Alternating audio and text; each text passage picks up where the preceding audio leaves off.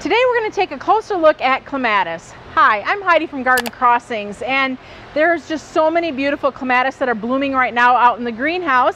I thought I would go ahead and give you a closer look at just some of the beautiful blooms. One thing I do want to tell you about clematis is the color of the flower is a little bit dependent on the environment that it's in. So if it's grown in sun, or if it's grown in shade, or if it's a humid or less humid condition, you will see some variation on the color of clematis. So that's one question I frequently get is, why does my clematis flower not look like the picture I saw? So just to be forward and be out there with you, there's a lot of variations that can affect the flower color of clematis. So let's go ahead and take a closer look at some of these varieties. This here is the Crystal Fountain Clematis. Let's go in and take a closer look. Here we have the Crystal Fountain Clematis. It features lilac blue double blooms that reach 4 to 5 inches across. This is one of the first clematis that starts blooming in my garden. It grows 5 to 7 foot tall, so the perfect size for small trellises or even if you're doing container gardens. One thing I will point out about the flower we're seeing today is that typically when it is grown out in my garden, I am seeing a lot more of that lilac or that lavender blue coloration. We're being grown here in the greenhouse, we're seeing a little bit more of the kind of chartreuse or even of a brownish feeling stripe to this plant. So when it's outdoors, you would expect to see more of the purple tones coming through. Here we have Clematis niobe. Let's take a closer look. Clematis niobe is known for very dark ruby red flowers with the pointed petals and gold antlers. Typically niobe would bloom June through September.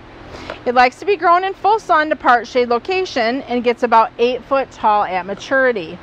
One thing I will point out about the current flower color is we're seeing a lot of magenta and even purple shades coming through.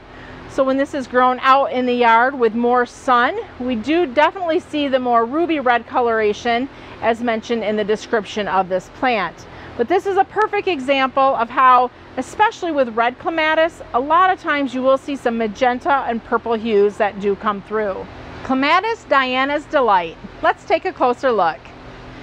Clematis Diana's Delight has beautiful, rich, blue-colored flowers with light and dark tones and a very creamy yellow center. This is a free-flowering clematis that blooms from June to September. It likes to be grown in full sun to part shade location and gets about 6 inches tall. So the current flowers that we're seeing here on Clematis Diana are what I would say are pretty true to the color that I see when they are growing out in my yard.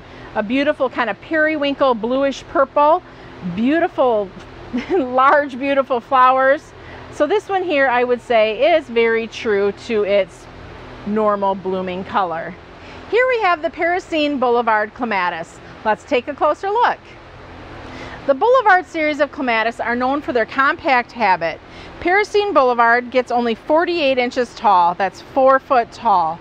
It produces an abundance of pale violet flowers with wavy edge petals and attractive red antlers. It blooms June through September. So this would be a perfect size for patio containers or short trellises in your garden. And this one here blooming with its purple that we're seeing or lavender that we're seeing is very true to the color that I would normally see when it's planted out in my garden. Clematis Ida. Let's take a closer look. Clematis Ida is a compact and free-flowering clematis. Each flower has 6 to 10 sepals, giving it a semi-double appearance. Flowers are purple with a dark reddish purple center. It blooms June through August. Compact in size, this only reaches 4 to 6 foot tall.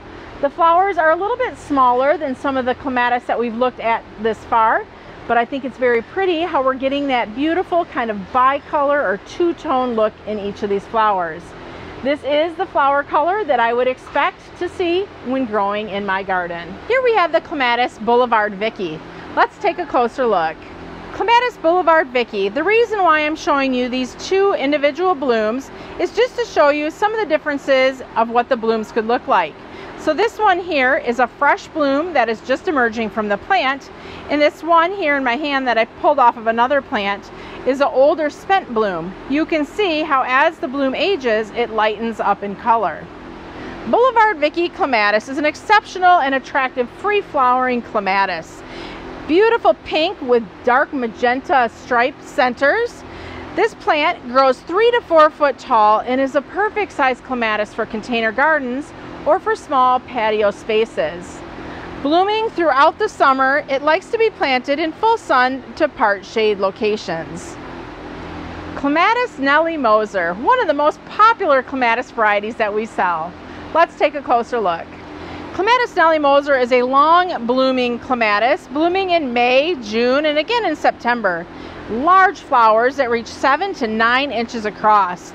This plant, growing 7 to 9 foot tall, is a nice size clematis for your garden. Planted on a trellis, planted on a fence, Nellie Moser is one of the varieties that can handle just a little bit more shadier locations. I never recommend full shade for clematis, but if you do have an area that is a little bit more on the shady side, it will handle growing there, as well, of course, as in a full sun location. Beautiful pale pink petals with that beautiful striped magenta center. And then what about that center? Isn't that a beautiful contrast to those petals? We were coming out in the greenhouse today to do another video on the rest of the clematis, and as you can see, they're looking very nice and uniform right now. So instead of actually talking to you about more clematis blooms, we're going to talk to you about how we maintain these clematis in the greenhouse. So the team actually is out here right now doing trimming and tying up of the vines. So we're going to go ahead and take a closer look at how that process works. And part of the reason for that process, obviously, you know, clematis are vines, and if we just let them go, they would get all tangled in one another, and that makes it really hard for pulling the plants for shipping and even for shipping them out. So let's take a look at the team and see exactly what they're doing to get these clematis all ready for shipping. So the team has their workstations, be it a shopping cart or be it a work table. What they're doing is they are pulling the trays of the vines out off the floor, and they are gathering the vines, taking a twisty and twist tying them to about a 12-inch bamboo stake. The twist tie is helping keeping that vine so it's going upwards as they set them back down again. So when you order clematis from Garden Crossings, more than likely, this is our 1 quart size, more than likely they're only going to be about 10 to 12 inches tall. And that is because we are constantly trimming on them to keep them from getting tangled in the greenhouse. So you can see they're going in and giving them a little trim, tying them up. And it actually looks like they're trimming them just a little bit shorter than the stake, and that's going to allow them to have a little extra time before we have to be out here trimming again. Clematis is definitely a very high maintenance variety to take care of in the greenhouses, because this, what you're seeing happening today, this has to happen about every 2 to 3 weeks just to keep the plants looking nice. In the description below, I am going to be putting a link to clematis care instructions, as well as an article or a blog that we've written that's just got a wealth of information on growing clematis and how you can feel successful with growing them. They are one of my favorite flowers. Actually, it's the first flower that we ever started growing here at Garden Crossings, and these are the flowers that started off our mail order company. So I'm really passionate about clematis. I love them. I have several in my garden, and I want to share with you, and I want you to be able to feel confident when you're growing them in your garden. If you have any questions or comments, leave them below. Thanks for watching. I'm Heidi from Garden Crossings.